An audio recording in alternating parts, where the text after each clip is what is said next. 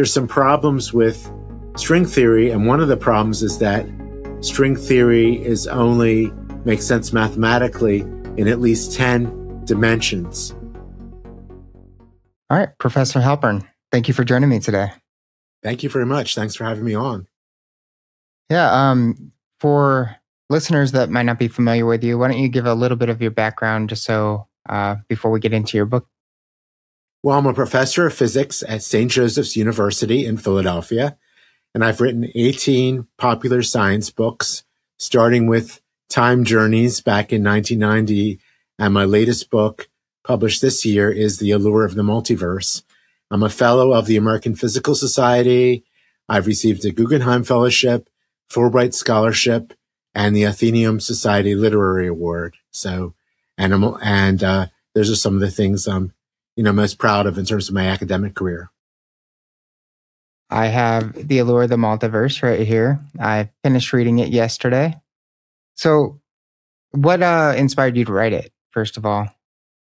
Well, I've always been interested in science fiction since I was a child. One of my childhood memories is getting to hear the great science fiction writer Isaac Asimov speak when he came to Philadelphia. And I asked him a question about black holes. I don't remember specifically what his response was, but I read a lot of science fiction. I was reading about higher dimensions and parallel universes and things like that in my my readings of fiction, and seeing movies along those lines. I love time travel movies and parallel universe movies. And then in terms of my academic background, I got a PhD from Stony Brook University, and my research topic was looking at chaos in cosmology. So I was looking at models of the universe that are a little bit different than the standard model. In the standard model, the Big Bang expands equally in all directions, pretty much evenly. And I was looking at what are called anisotropic models that expand differently in different directions, and in fact could even oscillate in their expansion, a little bit like an accordion in some of the directions. And they display what is called chaotic behavior, that is behavior that's deterministic but essentially unpredictable, which is pretty cool. So I got my PhD in that area, and since then I've been writing books mostly to take a break from mathematics. I like mathematics, but I also like writing. And recent years, I saw how many movies there are out about the multiverse, from the Marvel Cinematic Universe movies to Everything Everywhere All at Once. And, I saw that there was a growing interest in these movies. And I thought, well, maybe I can combine my expertise in alternative models of the universe with an interest in these more wild cultural ideas to write a book about ideas of the multiverse, both in science and in culture. Yeah, you mentioned Everything Everywhere All at Once in the beginning of your book, and I actually ended up watching that, I think, the night that I started reading the book, or the day after. So it's a pretty interesting movie. My girlfriend wasn't into it at first, and then got into it with more of the, I don't know, romantic parts or whatever. She enjoyed it, but it was a really interesting movie. So it seems like and you do a really good job of going over the entire history of how the multiverse theory came into play, or how the multiple multiverse theories have come into play. And I had a space on X yesterday where I was just sourcing. I was seeing if anyone had any thoughts of like what they would want asked, and I had one person jump on, and she kind of went on a monologue and talked for about 30 minutes, and at the end I had to tell her, I don't know any way I can condense what you're saying into anything I can ask. And the only reason I bring that up is because Stephen Hawking, your book is very digestible, and Stephen Hawking and Einstein are two scientists that come to my mind as people who are geniuses, but they made their ideas very relatable to people. They made their ideas accessible to the public. Am I wrong in saying that? Well, they were both brilliant physicists, but also really had a passion for popularization. And Einstein wrote a couple of popular works about relativity, about his ideas about science in general. And he's always enjoying speaking to the public about his ideas. And the same with Stephen Hawking. They're similar in a way because both became icons of scientific genius and were called upon to deliver opinions on a vast variety of subjects. So, for example, Einstein would be asked his opinions about religion or his opinions about politics. Even one day, I found a reporter asked Einstein whether or not he believed in Santa Claus, and Einstein tried to change the topic, and the reporter kept insisting that Einstein state his opinion. And I thought, wow, poor guy, reporters were hounding him to express his opinion about everything, even things well outside his domain. And the same with Hawking. People would ask him about whether or not there's extraterrestrials and things like that. And he had a good sense of humor about it. Yeah, it's kind of funny how that happens in every field. You become popular and then everyone wants your opinion on things that have nothing to do with what your expertise is on. So it's kind of funny how that happens. But they both were very accessible, and I feel like your book was very accessible. And well, thank you. Maybe you can dive into the importance of that, because it doesn't matter how good of an idea you have, and I believe history is full of people who have genius ideas, but they can't express them to the public. How important is it for you to be able to make these concepts accessible to the general public? Yeah, well, I consider myself kind of an individual with a lot of interests and a lot of passions. And, one of my passions early on was to write. And, I kind of started thinking about that writing when I was an undergraduate. So in college, so many years ago, and wanted to write books. And I think it's because I read so many popular science books when I was a kid by people like George Gamow and Isaac Asimov, Martin Gardner, and so forth. And I really appreciated how they conveyed science to me, to the public, and it resonated with me. And I wanted to kind of do the same. So I got my PhD with the goal of someday being a popularizer. And that worked out really well, because the year after I got my PhD, I was working in Hamilton College and putting together material for a talk about the nature of time. And I started writing a book on the topic. And I didn't have a literary agent at the time. I didn't have a publisher I was working with. So I just sent the manuscript out cold to a bunch of publishers, and I got interest from McGraw-Hill. And I'm always very grateful. That started off my career.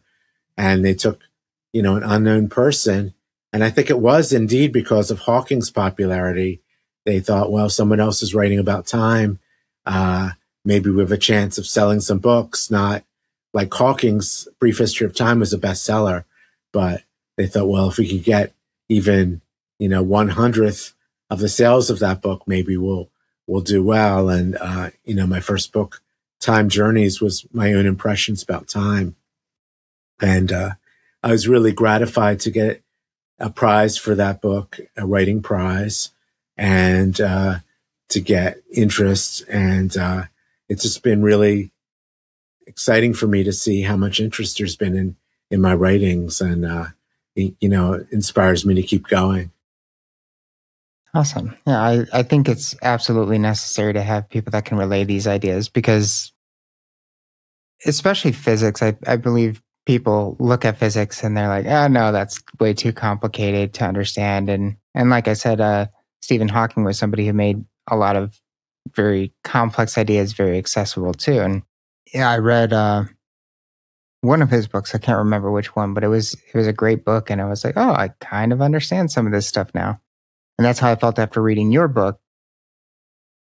I want to relay a story because I feel like this will touch on myths, or maybe it won't be a myth. But about a year ago, I was with some friends and acquaintances, and I think I might have brought up the idea of parallel universes.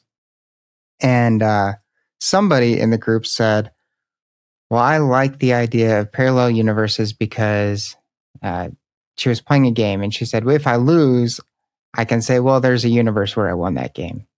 And I said, well, that kind of seems a little absurd, because then if every possibility is an actuality in some other universe, then that isn't the only other universe that would exist. There'd be a universe where you died, and not just died, but died in every possible way. And then there'd be a universe where you stubbed your toe, and you'd stub your toe on different things and all these different things. Like, it seems like an infinite amount of possibilities when you consider a parallel universe in that sense. Like, every possible thing could have an infinite more possibilities, so it becomes just an infinite mess in a sense. Would that be more along the lines of myth as far as multiverse is concerned, or is there some truth in what she was saying? So that I would call, and I called in my book, the cultural idea of the multiverse, which is the multiverse in literature and stories like All the Myriad Ways by Larry Niven, which imagines what would happen if we had access to all the different branches of reality, and things like All You Zombies by Robert Heinlein, and movies like Back to the Future, where reality's changed, and the lead character gets to see what happens if his parents were really cool at the end, rather than kind of annoying in the beginning of the movie. So those are things that we all kind of imagine, and that's one of the exciting things about parallel universe ideas in fiction. Now, physics does not have any theories, as far as I know, in which you can access realities in which something else happened, like you won a game instead of losing a game, or you have a different outcome in life. And that doesn't mean that those thoughts are not valid. It's fine to ruminate about these things. But if somebody wants to delve into the scientific multiverse, then they need to look at ideas like eternal inflation, which imagines multiple versions of the Big Bang. And they would be universes that expand from different seeds. And our universe expanded from a tiny seed, but there's other universes expand from tiny seeds. And the grown-up universes are so far away from each other that we wouldn't possibly have access to them. So that's called eternal inflation, and that's kind of the most scientifically plausible multiverse idea out there today. But it means that we can never access these other universes. So essentially, we would know about these, first of all, through the theoretical speculation, and secondly, if there was any impact on our universe in its early stages from these other universes. So scientists are looking for cases of bubble collisions between our universe and a neighboring universe very early on in the history of the universe. And, they're looking for evidence in the relic radiation left over from the Big Bang to see if there's any marks there, scars there of these bubble collisions. So far, they haven't found anything, but that's the most plausible idea of the multiverse. And then there's another idea that's talked about, which is called the many worlds hypothesis, which is an interpretation of quantum mechanics in which we exist as a mixture of quantum states, just like we imagine like an electron, which is an elementary particle. Until we measure its position, it's located in a smear of possible positions. Well, in, in the many worlds interpretation of quantum mechanics, our consciousness, our conscious existence is in a smear of possibilities, and we have different timelines. And one version of us might imagine one quantum outcome, and the other might see another quantum outcome. So in other words, we're tied to the essential ambiguity of a quantum state would be tied to us, and nothing would ever resolve. We'd exist forever in kind of a mixed state of possibilities, which is a very weird idea, but it has a number of prominent adherents to it. So those are very different than the idea of, winning a game that you lose in another branch of the universe. Yeah, with the idea that my friend was saying, I said it sounds more like religion than science when you start talking about like that. It's metaphysics, not physics. And it's also very egocentric. It's all about us and what we're doing, which does actually matter in physics to some degree, right? Because the observer effect in quantum mechanics is a real concept, right? Well, that's the irony of the many worlds interpretation. Hugh Everett proposed the many worlds interpretation in the 1950s to try to eliminate the effects of the observer. So in the orthodox interpretation of quantum mechanics, it takes an observer to lead to what's called wave function collapse. That is, take a blended quantum state and distill it down to one of the possibilities.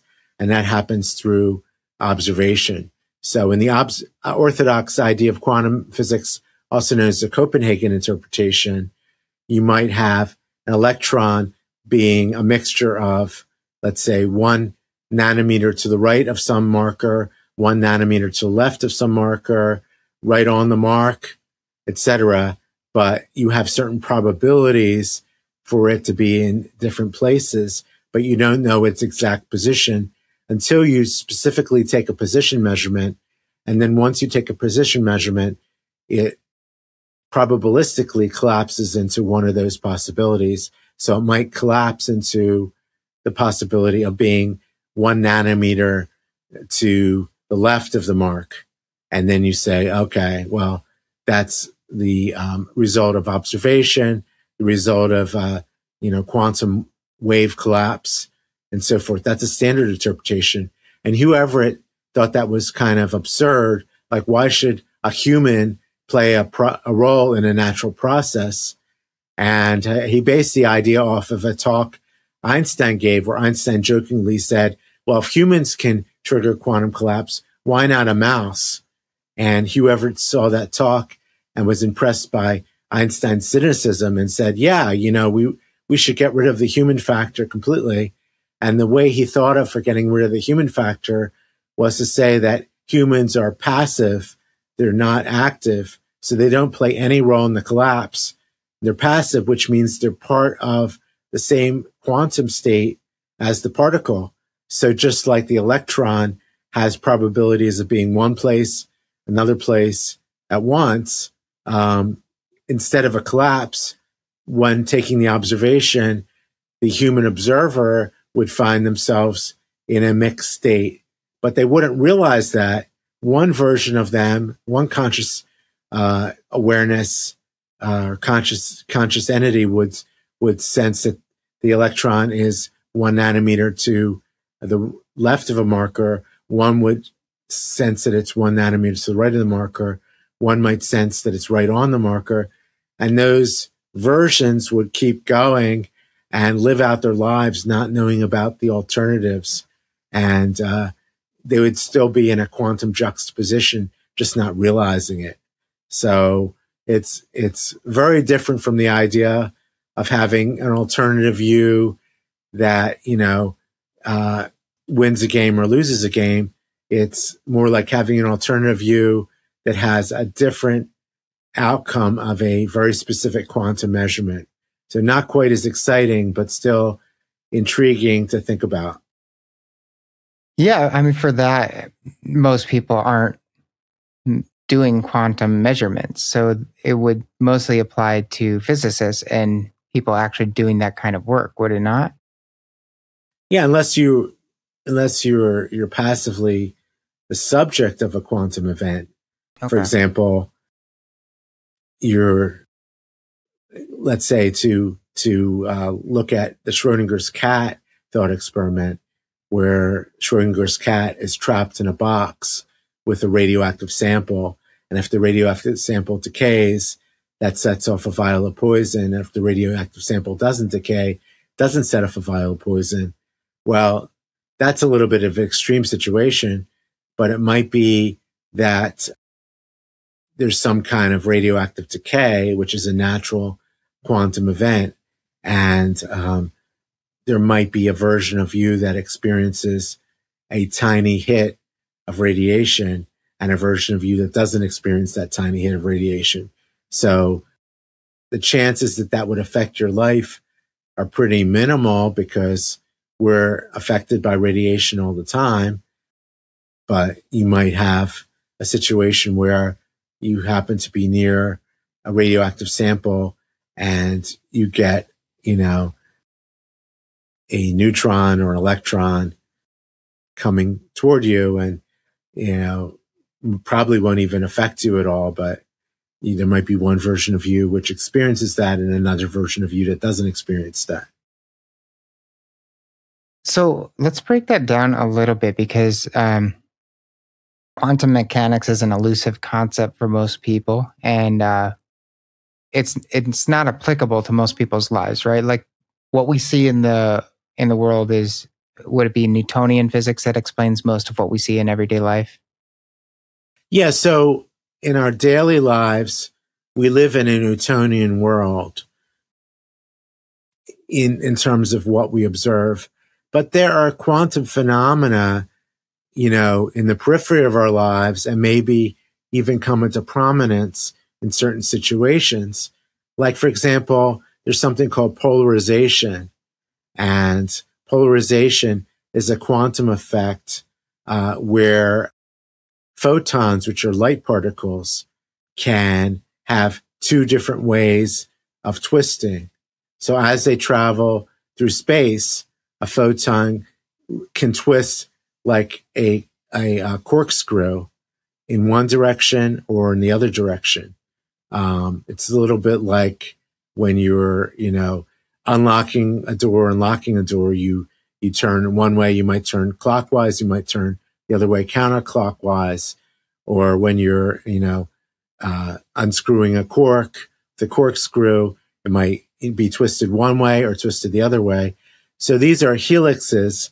And as a photon moves through space, it kind of traces out a helix, either a clockwise helix or a counterclockwise helix. And normally, the light we see is a mixture of both. But if you wear what are called Polaroid sunglasses, which have polarizers in them, they block out half of the light. So they might block out light, which has one kind of helix, and keep the light, which has the different kind of helix. So that's a quantum effect. We just might not realize it, but, polarization is definitely, part of the quantum world, not the classical world, because classically you'd expect light to either completely get through or not completely get through glass. But in the quantum world, it might have a certain probability of getting through, and, or part of it might get through, part of it doesn't get through. So we do experience the quantum world sometimes in our lives, but our familiar experiences with the classical world. With Schrodinger's cat, the fact that there's a radioactive material in the box is what makes it a quantum problem, correct? Yes, that's right.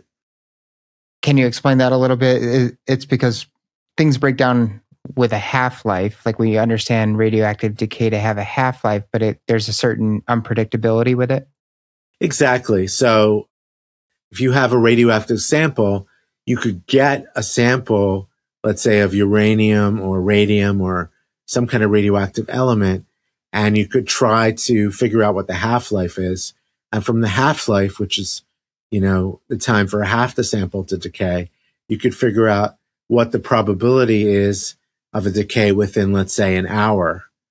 And let's say you found a right mixture of a radioactive substance in which the probability of decay in 1 hour of a single decay particle happens to be 50-50, so 50%. And then you could put that sample in a box, and you would say during that hour, according to the standard quantum interpretation, unless you observe the sample, the sample is in a 50% mixture of decayed and not decayed until we observe it, because it's in a quantum superposition.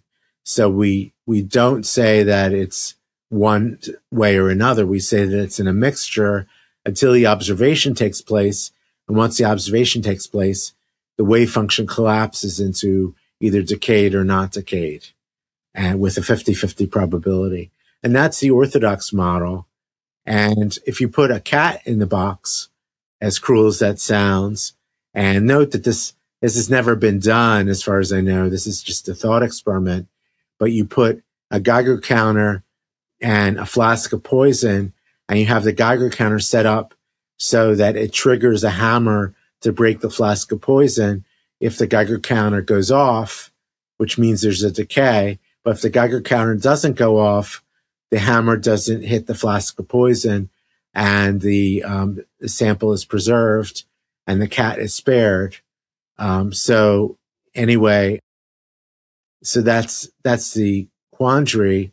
And you close the box, and then you say that the cat is in, according to the orthodox interpretation, in a 50-50 mixture of alive and dead, just like the sample's in a 50-50 mixture of decayed and not decayed, until the box is open. Now, that's a little bit absurd, and we don't believe that to be true in nature. And Hugh Everett's alternative to that, which is the many worlds interpretation, is that there are parallel universes, one of which the sample is decayed and the cat is dead, and the other which the sample is not decayed and the cat is alive. And then in the first one, the observer would be mourning upon opening the box, and the other, the observer will be rejoicing upon opening the box. And both possibilities would exist, and they would go on and live their lives not knowing about their near doppelgangers in the other universe.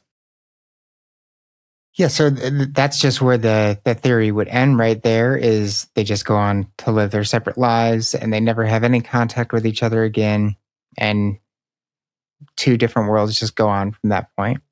Yes. So that is actually a seamless way to explain in this idea of quantum superposition.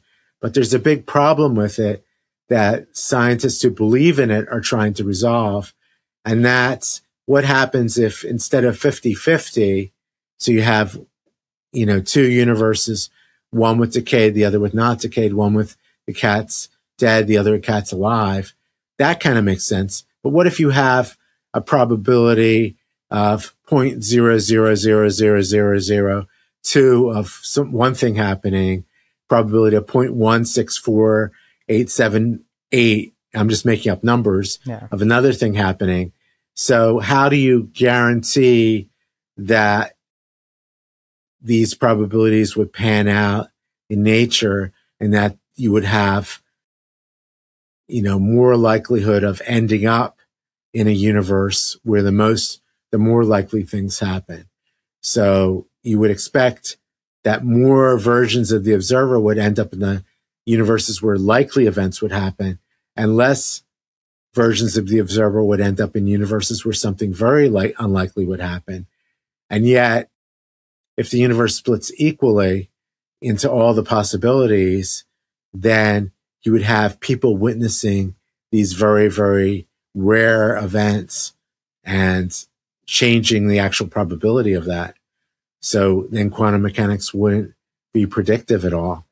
So scientists, especially philosophers of science, are trying to come up with ways around that idea using what's called game theory, where you can kind of predict a different way how, these different outcomes come up. And the different way is by the idea of betting on what's going to happen.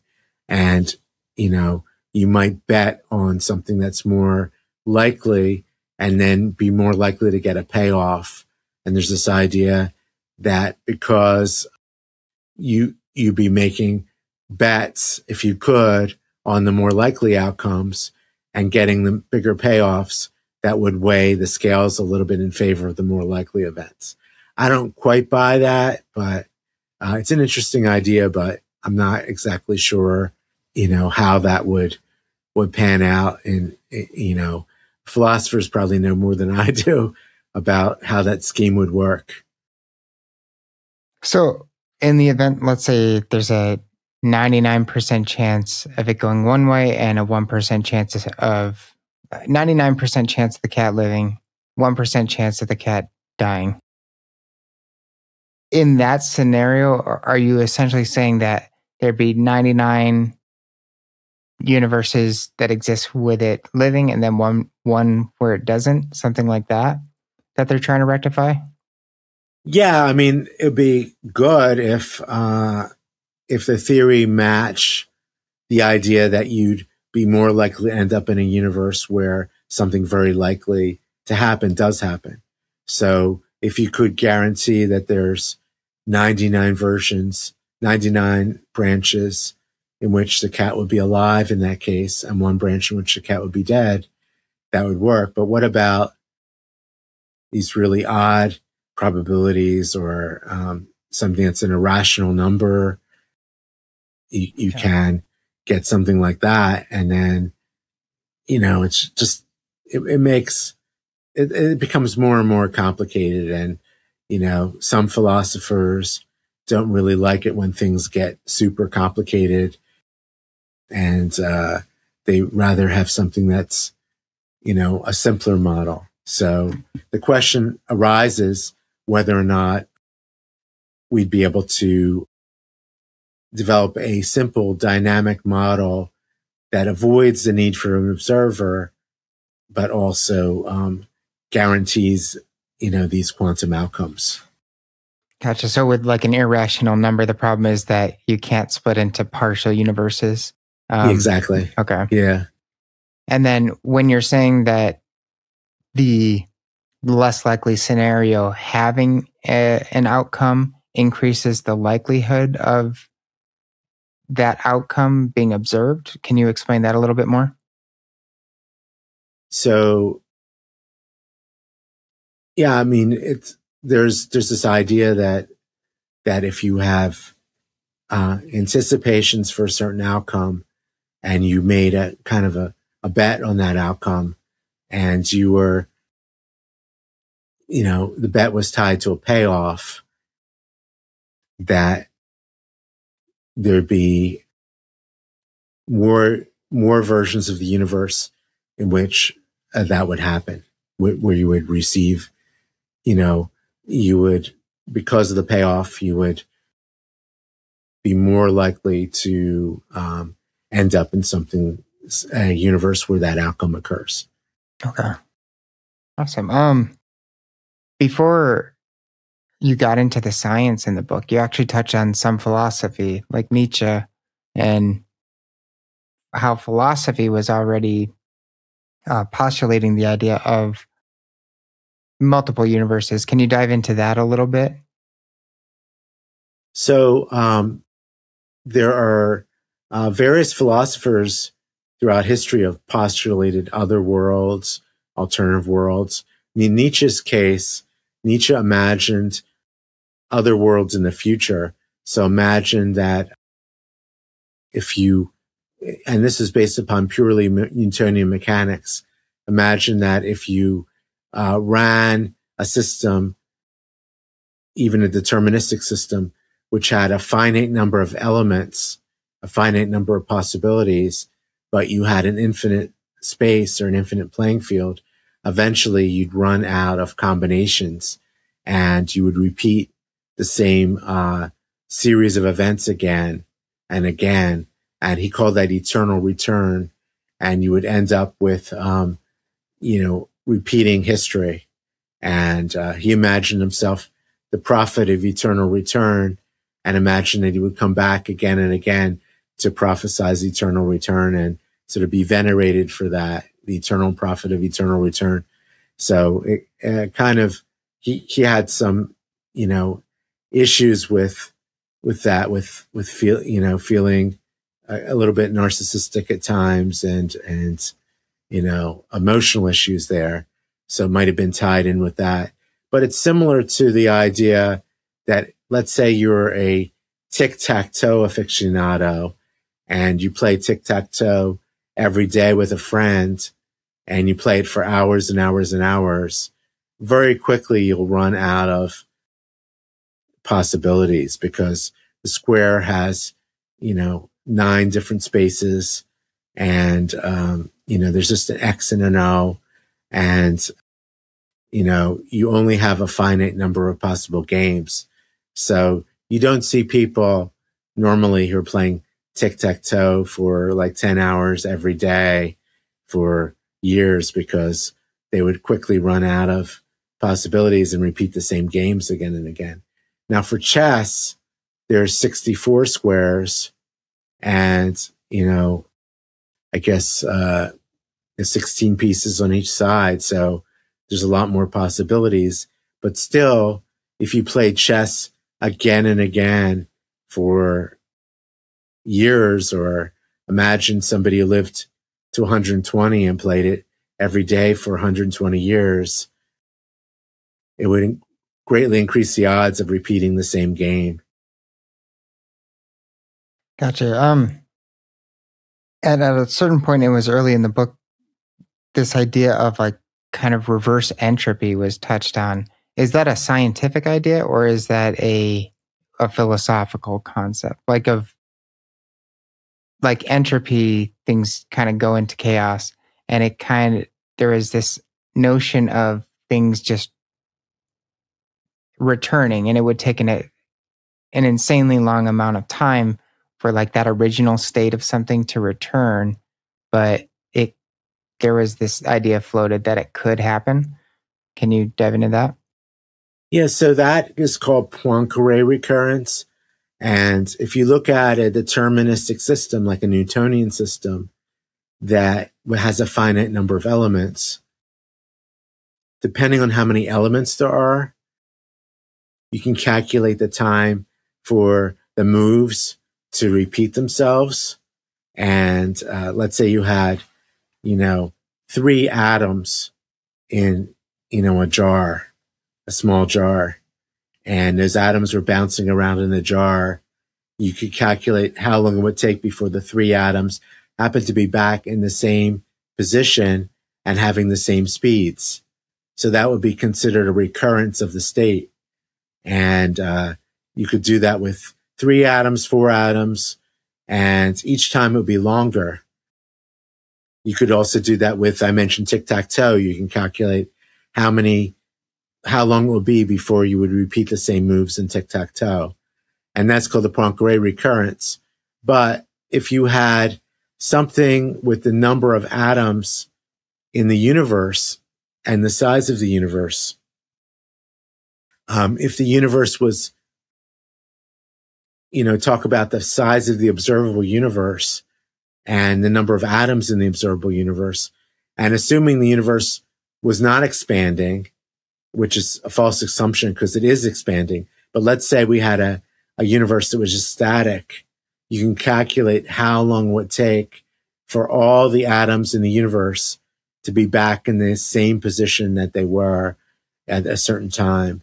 And that would be astronomically long, much, much, much, much longer than the time that the universe has existed by an enormous amount of magnitude, like unfathomably long. So therefore, it's unlikely, extremely unlikely, that things will go back to the original state. So you can use that to make an argument for entropy, So entropy is how, how unlikely or likely a particular state is. But as time goes on, states go from special states or rare states to more and more common states. So, for example, if you look at tossing coins by analogy, if you took a bucket full of coins, let's say 100 coins, let's say pennies, and you tossed them, the most likely state is 50 heads and 50 tails. So that state would be the state with the highest entropy, because it's the most likely state. And a state with one head and 99 tails would be a very unlikely state. So that would be the state with the lowest entropy. Now, if you started with a set of coins and one of them was heads and the other 99 were tails, you put them in a bucket and you kept tossing them over and over again, they'd most likely end up 50 heads and 50 tails.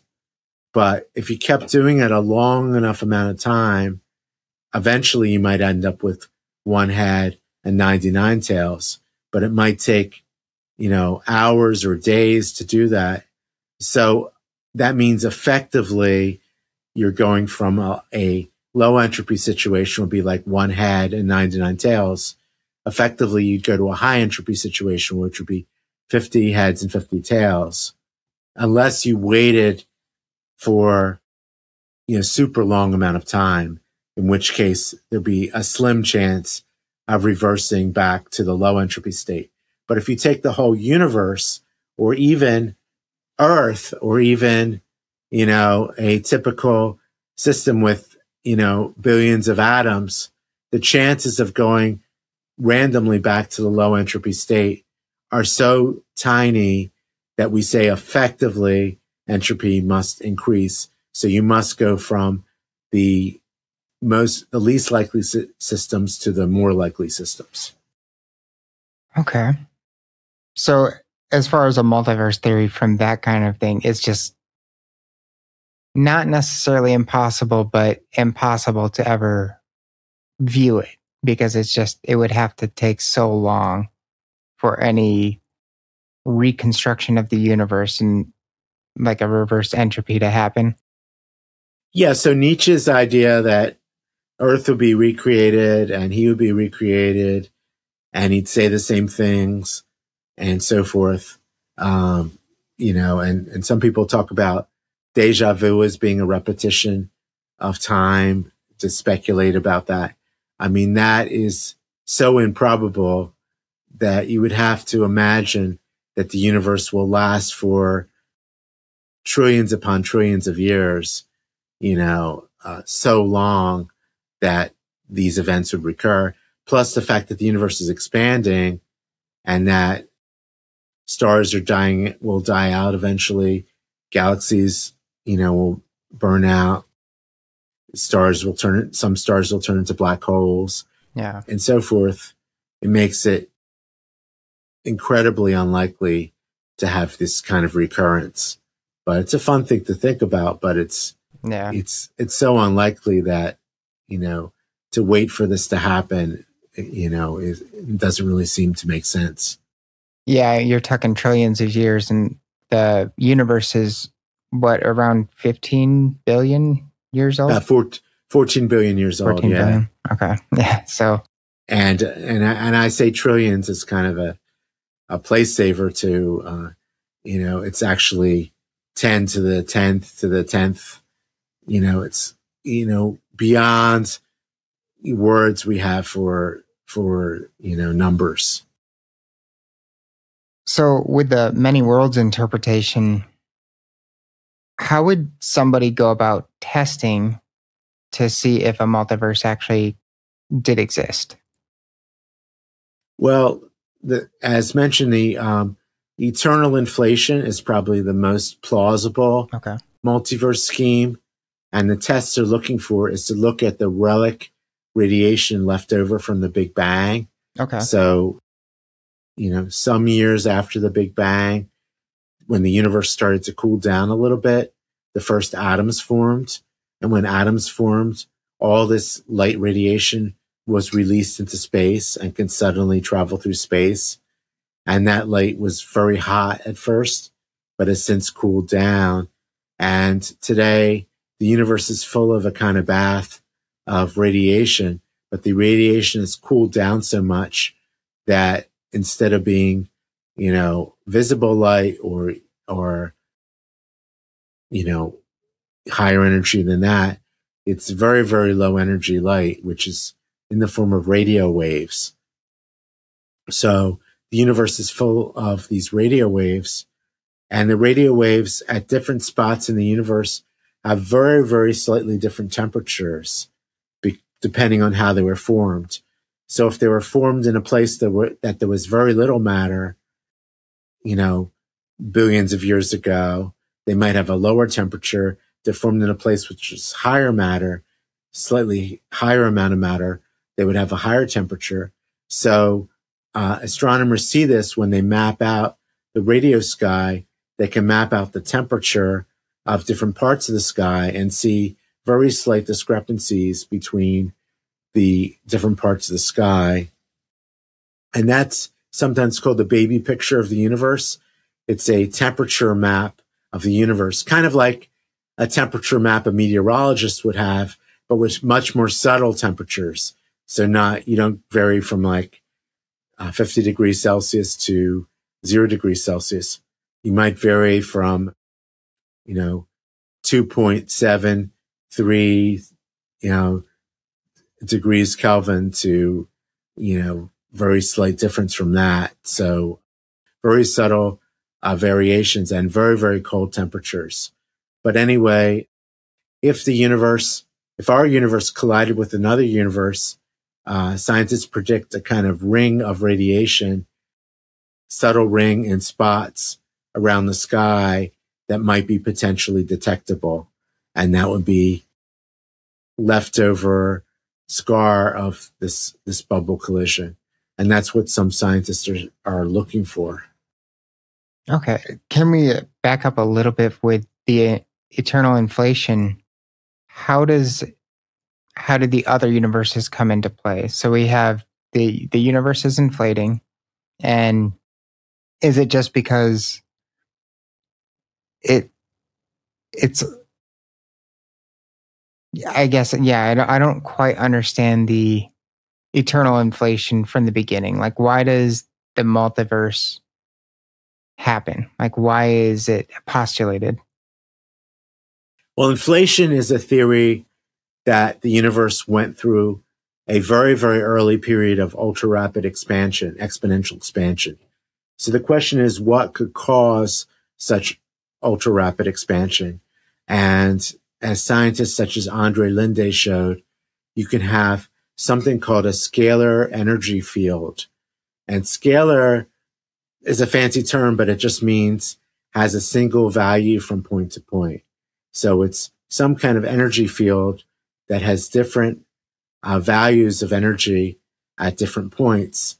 And if this energy might change over time, but if you had a certain type of energy pop up in a certain part of space, according to Einstein's general theory of relativity, either matter or energy can trigger expansion.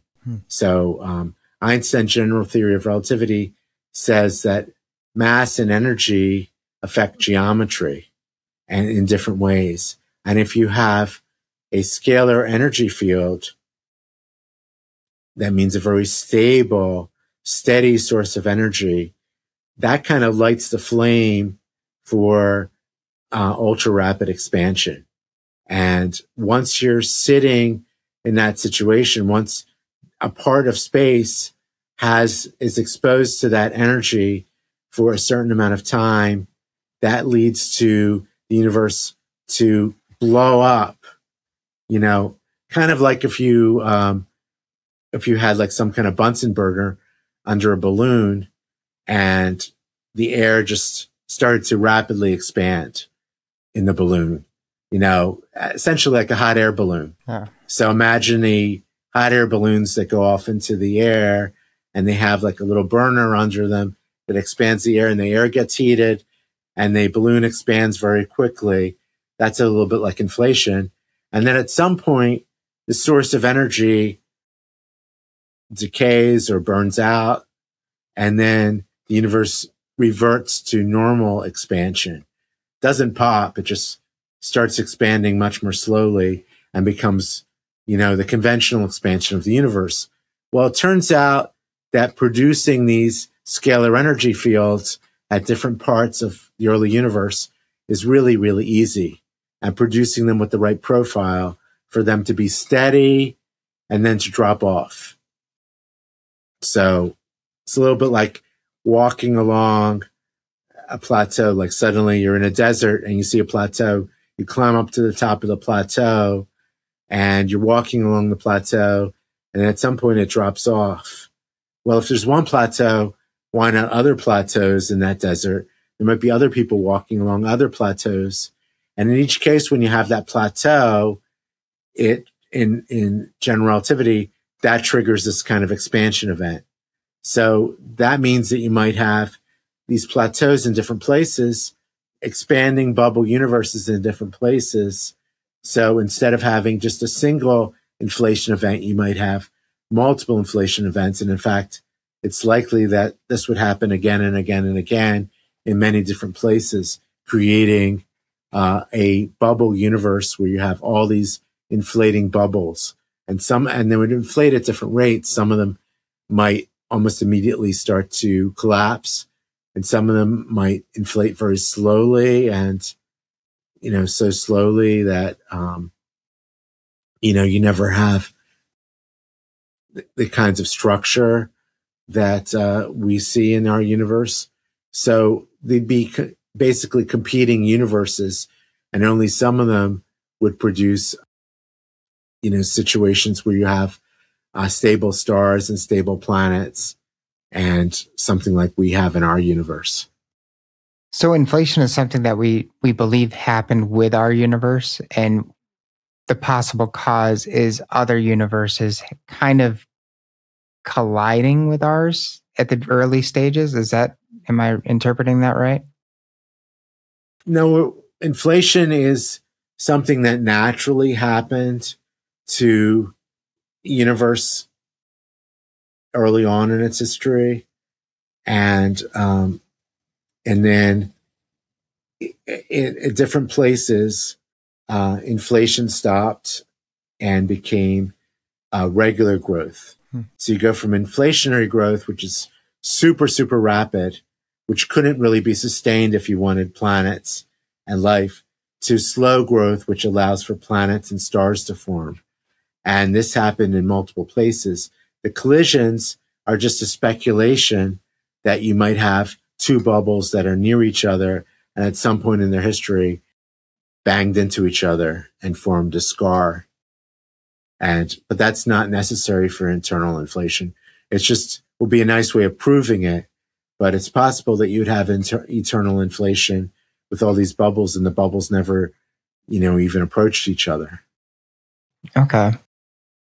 I guess I'm still a little confused in how the multiple universes come into play with the eternal inflation. So if eternal inflation was just there, why multiple universes have to come into play at all?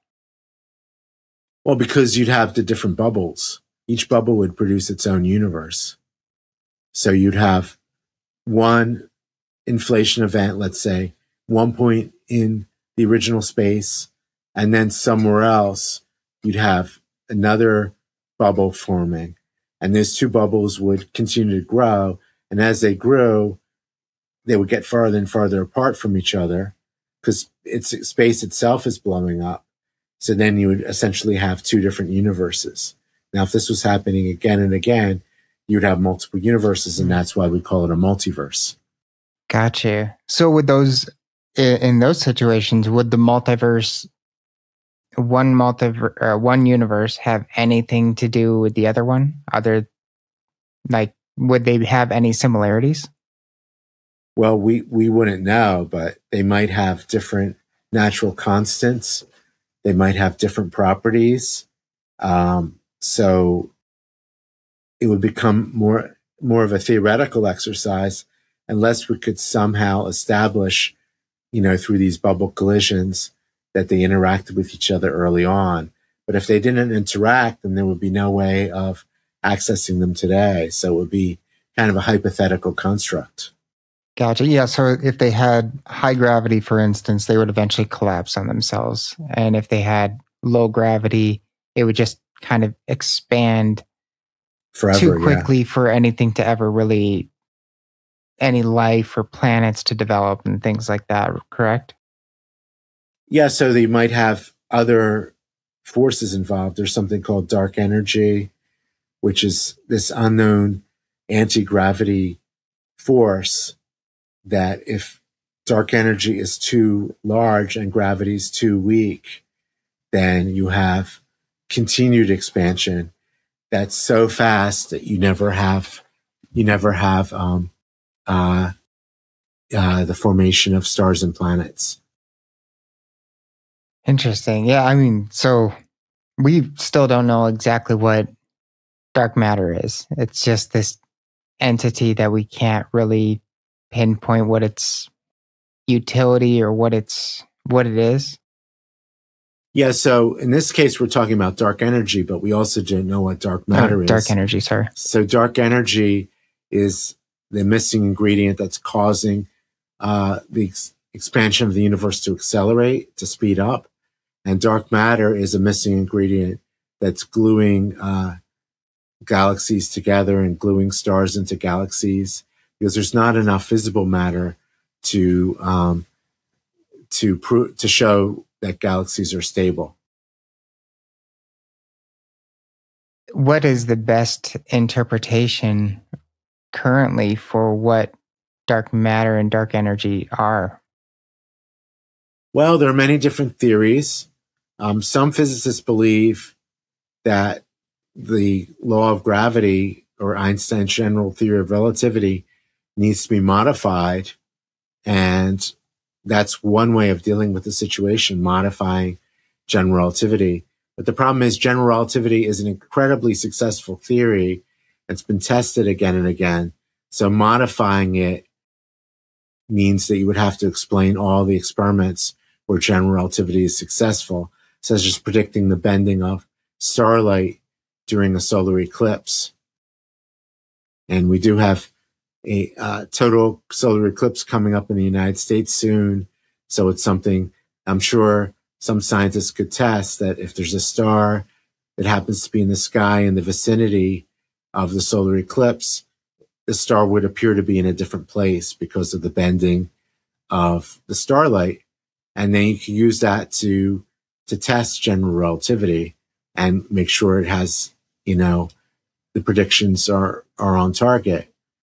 But if you modify general relativity, then you have to explain all of the experiments and you have to justify that. So that's one idea. But the leading idea for dark matter is that there are unknown particles that are relatively cold, meaning relatively slow, so that they can glue things together, glue visible particles together, but they don't interact very easily. So the acronym for those, the old-fashioned acronym, is WIMPs, weakly interacting massive particles, as opposed to MACHOs, or massive compact halo objects, which are another theory of dark matter. These terms have been around for a while. And, we think that the WIMPs are weakly interacting massive particles. It might form the missing ingredients to weld the galaxies together and into clusters. But in many years of searches, decades of searching, we haven't been able to find these particles. And we also haven't been able to find the missing agents of dark energy. How do people even go about exploring that? I mean, you're talking about things that are millions of light years away, I'd imagine. How do you go about testing that? And is it possible to actually definitively prove what it is?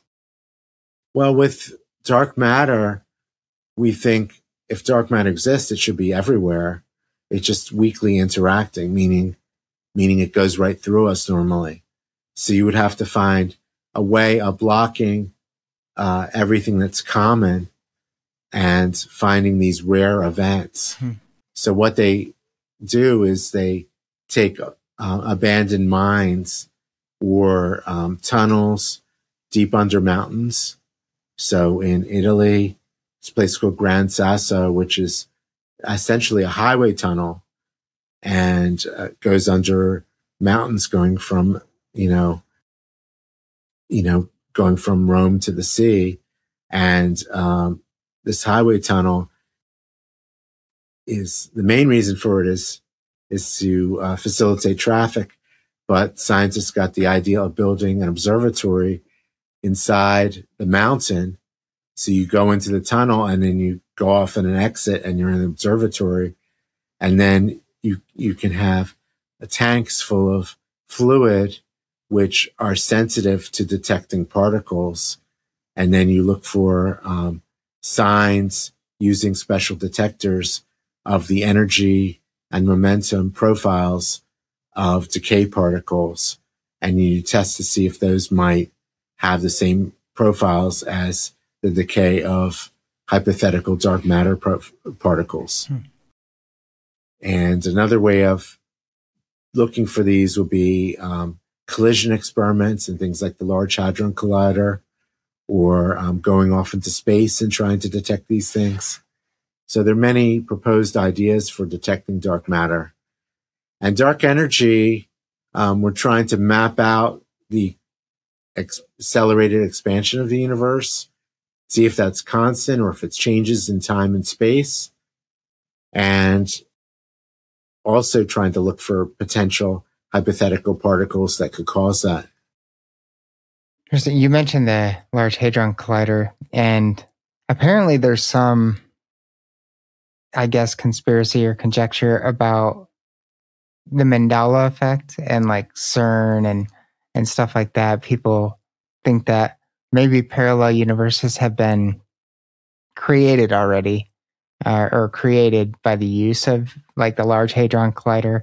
And that's why we have like the Mandela effect, where people remember things that aren't accurate. Have you heard about that at all? Well, I didn't know about the Large Hadron Collider being accused of creating the Mandela effect, but I have heard of the Mandela effect, and I don't believe that has anything to do with physics or parallel universes. I think it's named after the great South African leader Nelson Mandela, and in my opinion, it's a lack of people in North America actually following the news and following history of Africa and South Africa, which explains why a certain segment of the population thought that Nelson Mandela had died in prison, when in reality he was gloriously released and became president of the Republic of South Africa, and was president for a time and then retired as president and lived into, I think, 90 or in his 90s, and had a very long life and was venerated. And, my memory, as I try to follow international news, I remember very distinctly him being president and his later years and people visiting him and so forth. But if someone happens to not follow the news and just all they know about Nelson Mandela is that he was in prison, and they say, oh, I wonder what happened to him. Maybe he died in prison. I mean, that's not the fault of parallel universes. That's just a lack of following the news. And some of the other examples of the Mandela effect is mixing up brand names. Like I think there's one peanut butter named Jif and another named Skippy peanut butter. And some people mix the two names up and say Jiffy. Well, I mean, Yeah. the brain is liable to mix things up. Human brains are not perfect and we misremember things. So the fact that a segment of people misremember something, I think just might mean that it's a common mistake or a common error rather than going to, parallel universe and then blaming the poor Large Hadron Collider, for creating this parallel universe and creating all these memory effects when could just be that people naturally mix things up. We had a situation in Pennsylvania where someone named Dr. Mehmet Oz ran for Senate in Pennsylvania, and he did a commercial for his campaign, and he mixed up two Pennsylvania supermarkets and combined the two names. So it was just, perhaps he just, was tired and had been to both supermarkets and combined the two names of the supermarkets. I wouldn't attribute that to a parallel universe. Yeah, I think we tend to overestimate how good our memories are. So we misremember something, and then maybe we tell somebody and they remember it based on what we're telling them. And one of the ones that I found was in Star Wars. Apparently, I haven't gone back to watch to confirm this, but a lot of people remember it as Luke, I am your father, but apparently it says, no, I am your father, which I find very interesting because I think part of that has to do with it's been repeated as Luke, I am your father so many times now too, that it's not just the original movie that people are remembering. It's all the references that were incorrect to the movie. Yeah. So, but that, I'm old enough to remember when people would imitate, the classic Hollywood stars, like Jimmy Cagney, like, you dirty rat, get out of my, get out of here or something. And people would do these imitations, and maybe it would be something that the characters never even said. It would just be something that an impersonator would just pick up on and just start doing an impersonation and make up something. And people would assume that the character, that was something the character actually said. Another example is the character Igor from the Frankenstein movies. And everybody remembers Igor talking like Peter Lorre, like Boris Karloff, I'm going to go get the equipment. And that's Peter Lorre, the actor, but Peter Lorre never played Igor. It was other actors playing Igor, and Igor never sounded like that. It's just at some point, an impersonator wanted to do Igor, and it might go back to the song The Monster Mash, where they had someone play Igor or an imitation of Igor using the Peter Lorre voice, and then it just stuck. And now everybody thinks that Igor sounds like Peter Lorre. Yeah. Yeah, it's with the Star Wars reference. I actually, when I think of that quote, I don't think of the original movie. I think it's the movie Tommy Boy with Chris Farley, because he's talking into a fan saying, Luke, Luke, Luke, I am your father. So when I think of that quote, it's actually not even the original movie that comes to my mind. It's a reference of that. So it touches on what you're saying. We hear interpretations or impressions, and we tend to remember those more than the original sometimes. So oh yeah, to get away from the conjecture about it, that I think people just people want to make up stories to explain why they don't remember things right. What is CERN? What is the Large Hadron Collider actually doing? So it's been smashing particles together, usually protons, which are positively charged elementary particles. And if it smashes two protons together, what happens is you have a ring, a giant ring, and the ring goes under farmland in France, and part of it's in Switzerland, and most of it's in France. So I like to joke that it's lucky that the particles don't have to go through passport control when they pass through the two different countries. So that would really slow things down. But anyway, so you go through this giant the particles go around the giant ring and get faster and faster until they're essentially going close to the speed of light, in which case you really can't get them much faster, but you can improve their energy. You can get them to be more and more energetic, and that means essentially they become more massive. So the protons, when they're traveling close to the speed of light, act like much, much heavier particles. And that's according to Einstein's theories, E equals mc squared, and the idea that mass increases with speed and relativistic mass. Now, if you take one proton or a bunch of protons and you have it go clockwise around the ring, and you have another bunch of protons go counterclockwise, and then once they've reached sufficient mass, you trigger them, the two bunches of protons, to collide with each other right when they reach the detector, then suddenly you have this flood of particles produced in the collision. And because the original protons have become so massive, you can get very massive particles produced in the collision, at least for a split second. And then those particles might decay. And that's how they found what's called the Higgs boson, which is a particle normally you wouldn't see in nature, but because we sped up the protons to such high energies that it was possible to produce these in the collision debris. And that's what they're doing is essentially creating these massive particles just from the fact that they're accelerating the protons so much. And sometimes they switch out the protons for ions, which means you take an atom and you remove some of its outer electrons and it becomes ionized. And then you see other things like, colliding two basically parts of atoms together and see what happens in the debris. Is this how new elements that are higher up in the periodic table that aren't stable on Earth can be created temporarily?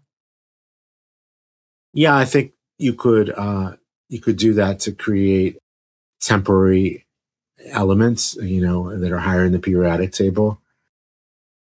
I don't know specifically if that's been done in that collider. They might be done in other colliders, but that's one way of trying to create artificial elements.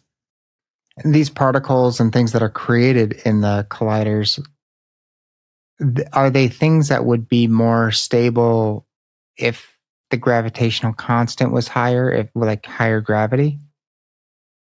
They'd be more stable if the universe was hotter and like conditions around the time of the Big Bang, but then we wouldn't be here. Yeah.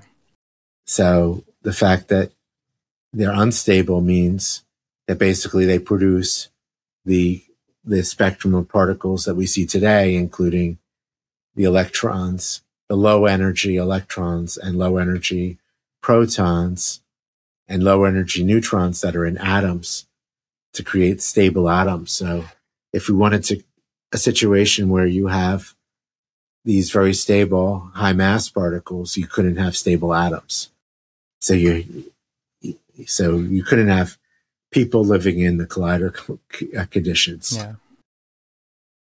So aside from eternal inflation, which you feel is the most likely explanation for any multiverse, any potential multiverses, and then you have the many worlds interpretation, there's also string theory, which leads to some multiverses.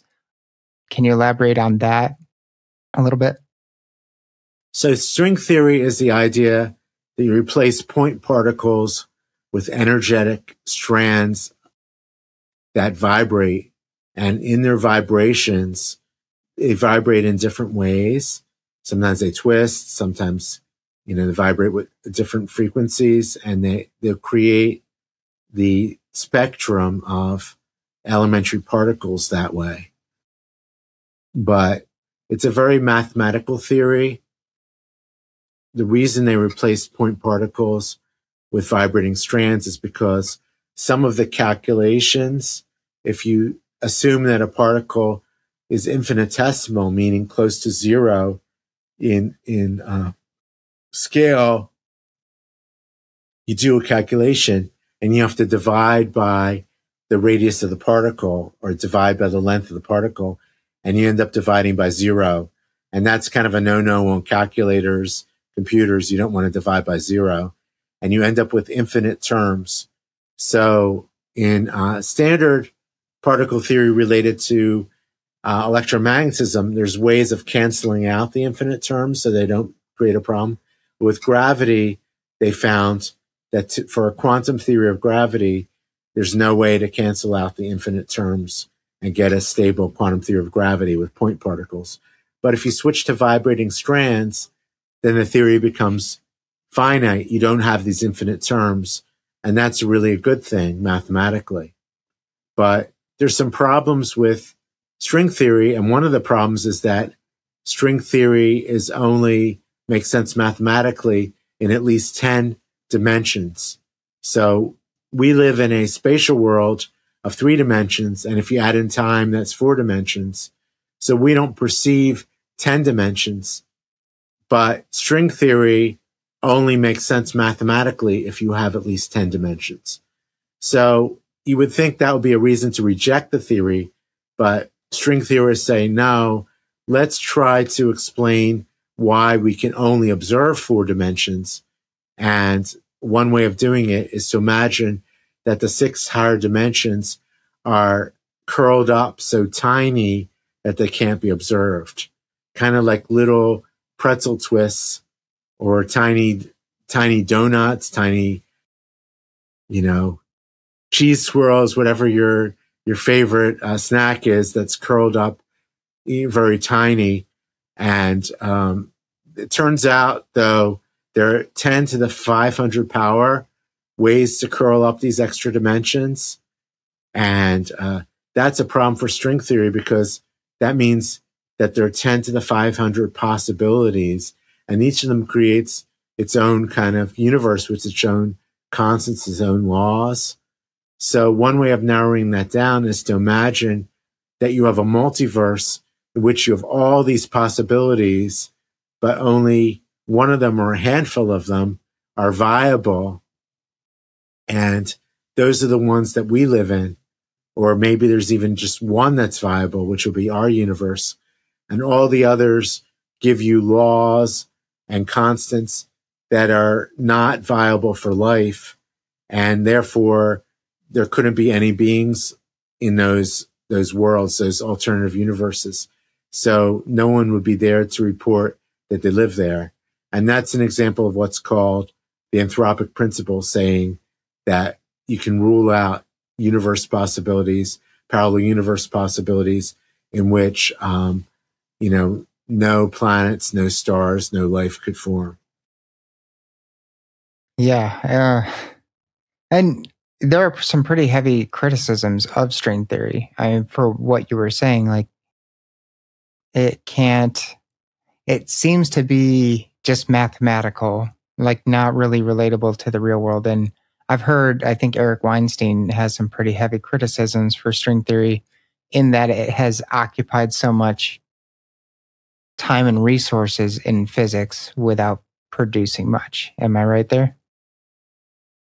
Yeah, I mean, it's controversial. People who are advocates of string theory say something like it's the only game in town because it's finite, has these finite vibrations instead of infinitesimal particles.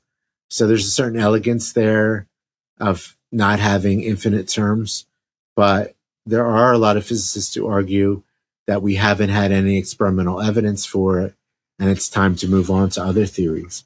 But part of the problem is there hasn't been any experimental evidence for the alternatives. So if something turned up for the other theories as experimental evidence, then I think everyone would immediately gravitate to the more testable theories.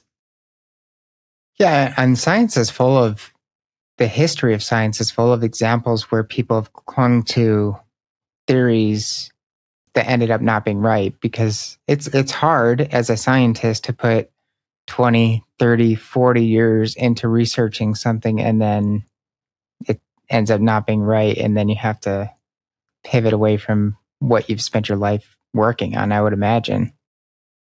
Yeah, that's very true. And there's some cases where something that's believed by the vast majority of the scientific community turns out to be wrong, and some cases where it turns out to be right. Like, for example, I'll give you examples of both. For example, starting in the 1870s, almost every reputable scientist believed in what's called a luminiferous ether, or ether for short, which is the substance in which light vibrates, because light is a wave, as shown in the Maxwell's theory, in the mid 19th century. And scientists believe that any wave must have a material to move through, because otherwise, what vibrates? If you have a wave, you would need something to vibrate. So everybody believed in the ether. And Einstein came along in 1905, and he didn't say the ether is wrong, but he said we don't need to use the ether in our theory. And he came up with the special theory of relativity, which basically worked around the idea of the ether and showed that there was no need for ether in any of the theories. But the ether idea persisted, and it was only probably by the mid 20th century that no one believed in the ether. So it persisted for many decades where people believed in the ether.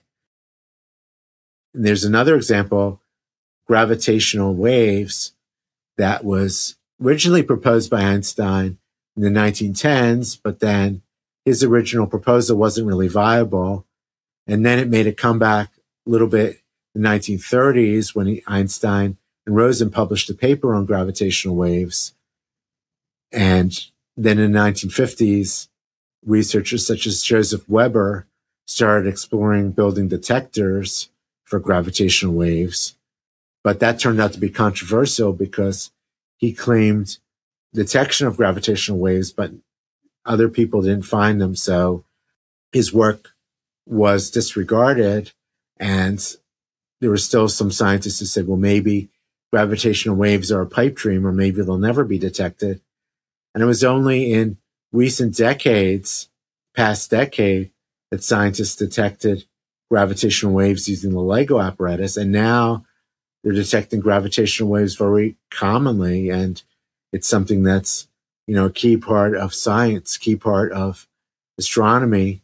Now that we talk about multi-messenger astronomy, not just electromagnetic signals, but also gravitational signals.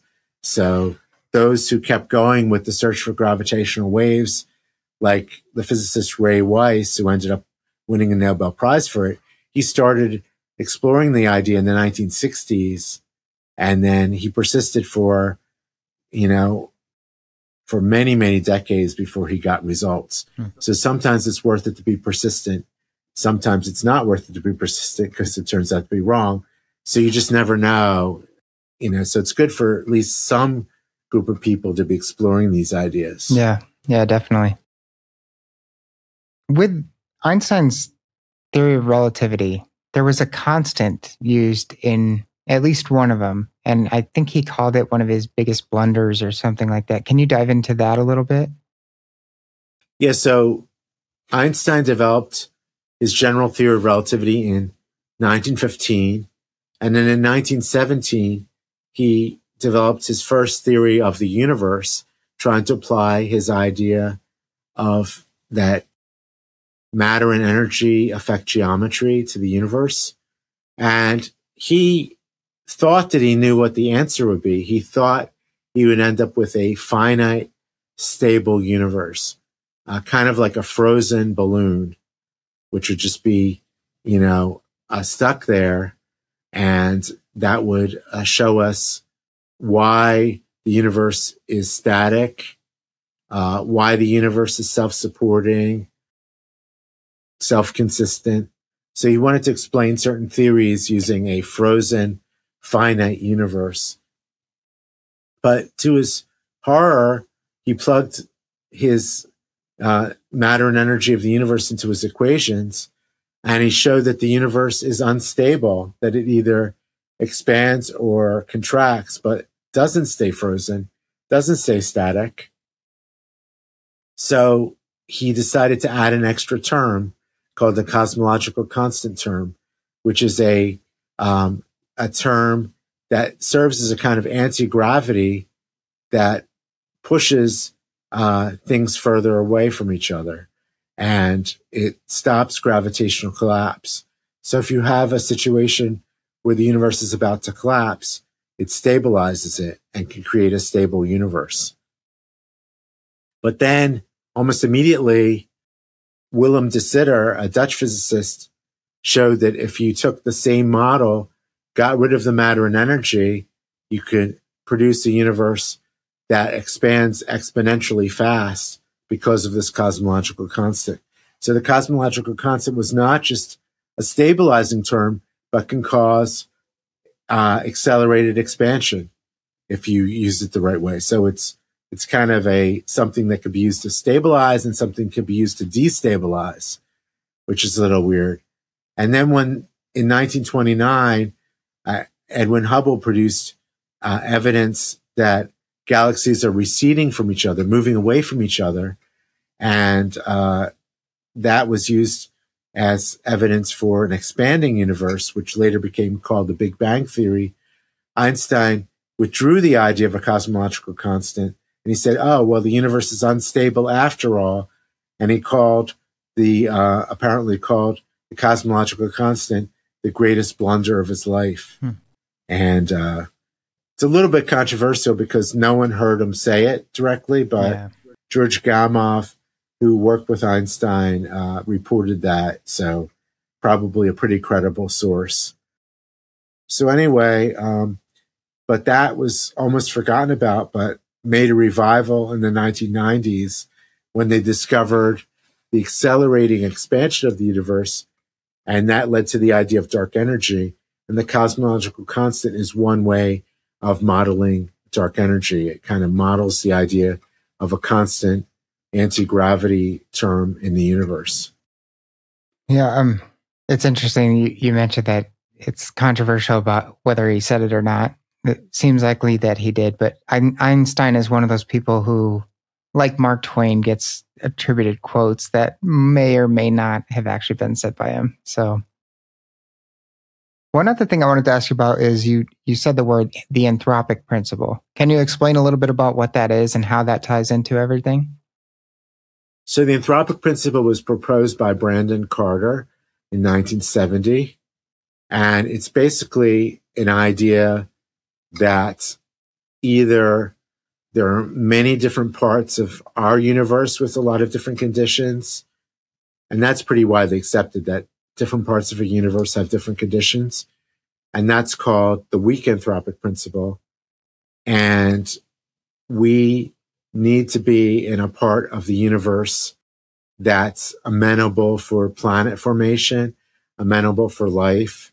So if we were in, let's say, the very center of the galaxy, where you have these massive stars and giant black holes and perhaps radiation falling into the black holes and all this, stuff that's not really conducive to life, then we probably wouldn't be here, and then we wouldn't be talking about it.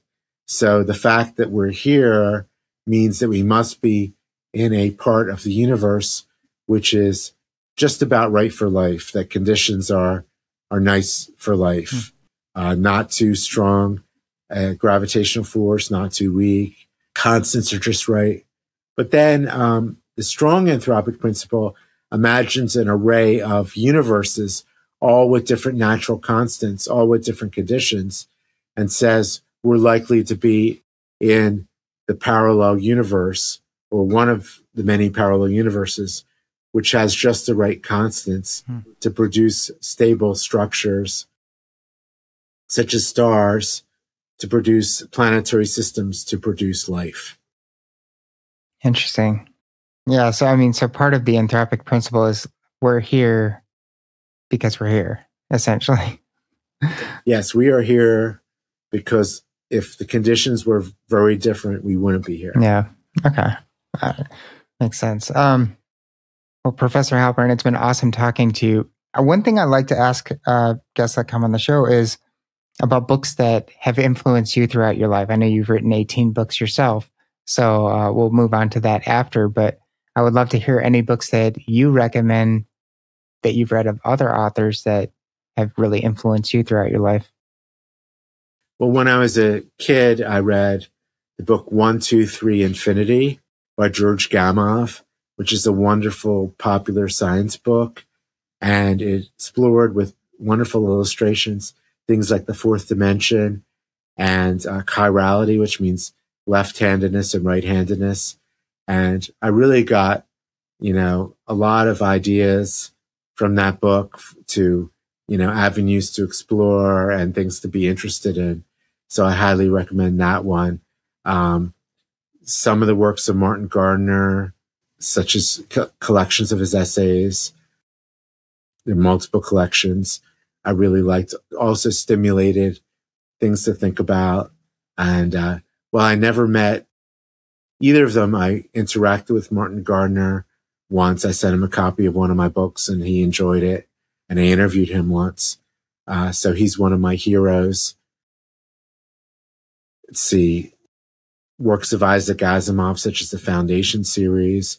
Works of Ray Bradbury, another great science fiction writer, such as the Martian Chronicles and many of his other short stories. So, and then I enjoy all, different types of literature. I'm a fan of everything from Dickens to Connie Willis, who's a modern writer who writes about time travel. So too many authors to name. Yeah. Well, before we wrap up, will you give listeners tell listeners how they can find your book? Feel free to elaborate anything else you want about the book and other books that you've written. If you want to tell them about those as well, feel free to share anything you'd like. Well, first of all, I should advise my books are available in this universe. You don't have to step into a parallel universe to get them. And they're available in independent bookstores. I can plug one in my area, Main Point Books in Wayne, Pennsylvania. I go there often and I can sign books personally there. That's Main Point Books in Wayne, Pennsylvania. If you want a personally autographed copy, but you can go to any independent bookstore in your region, available internationally in independent bookstores, but also chains such as the good people at Barnes & Noble and Books A Million and other chains of bookstores, Waterstones, and many great chains that support authors by having author events.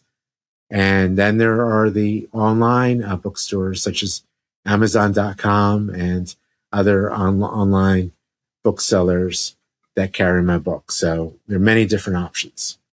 Awesome. Thank you. I love that you talked about the smaller bookstores first because Amazon gets plenty of business. Anything else you'd like to share before we wrap up?